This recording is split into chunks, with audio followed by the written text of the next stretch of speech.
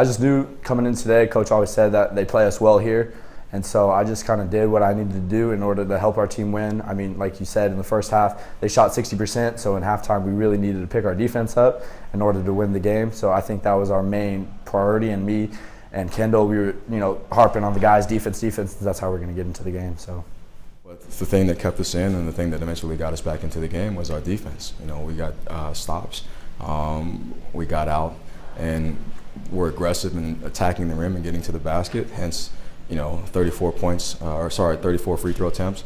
And then the other thing is, both Kendall and Cole did a tremendous job on the offensive glass, combining for 9 offensive rebounds. So that extra effort, gave us opportunities to at least, outshoot them in terms of field goal attempts. I think in the second half, we still had that mentality up until that 11-minute mark.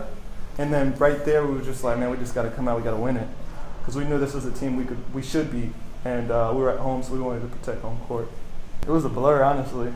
Like, thinking about it now, it was a blur, but we just locked in defensively for sure, and just try to get to the free throw line or get to the rack and just score it. But it was a gutsy win for sure. And then again, with a minute left to play, we picked up and we pressured full court, and that kind of rattled them in the turnovers, and we were able to capitalize on that. So, I've never been a part of something like this. And again, this just speaks to the resolve that these players have to come in and despite the odds, to come in and battle and do what's necessary to win. For our team mentality, I mean, we just won 3 in a row. Coach told us that never been done in our school before. So I think our goal this year, and Coach has been preaching, is to do make it to at least 6th place or higher, make it the first team to make a conference tournament in school history.